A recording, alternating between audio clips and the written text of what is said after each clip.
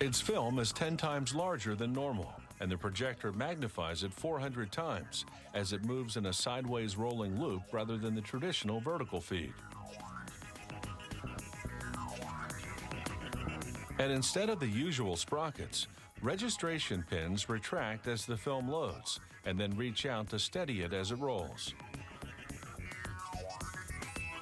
A vacuum sucks the film to the aperture lens. This is how they keep the gigantic image perfectly steady.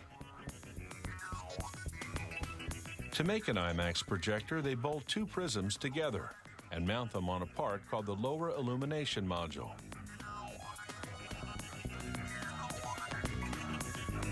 The prisms and a mirror will reflect the projector's light to a similar part called the upper illumination module, which will relay the light to the lens.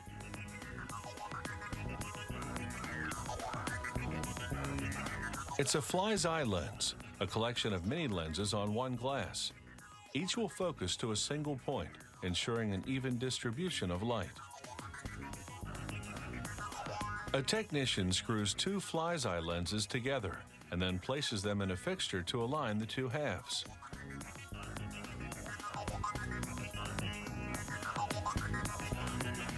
He switches on a light and places an alignment guide over the lenses.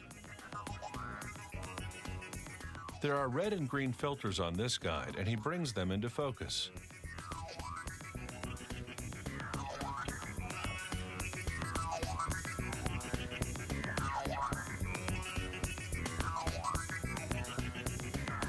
He adjusts them until the red and green lines merge. It means the two fly's eye lenses are now aligned.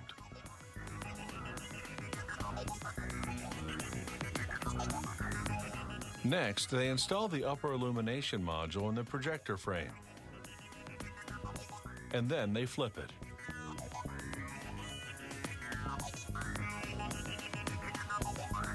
They remove the protective cap from the back. Then they attach it to the lower illumination module, which we saw assembled earlier.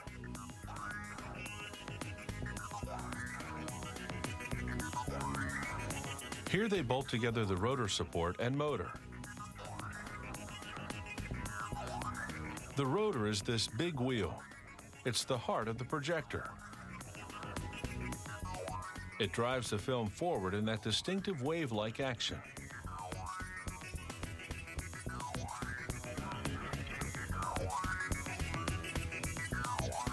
This piece, called a stator, will act as a guide for the film. He fits the aperture block on the front of the frame. Using a crane, they lower it onto the base.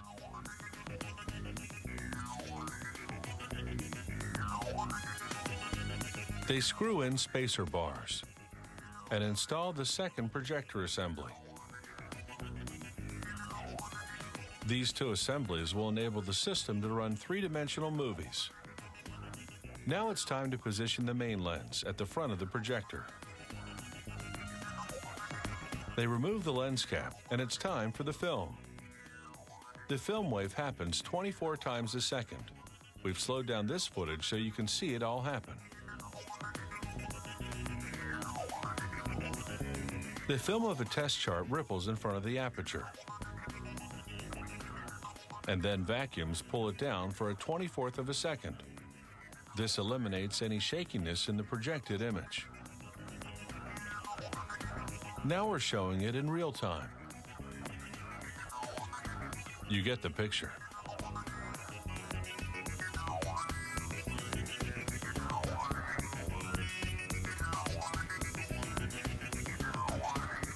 There's also nothing ordinary about the lamps the IMAX projector uses. They're very powerful, but they use the light very efficiently. And now it's time to enjoy the show.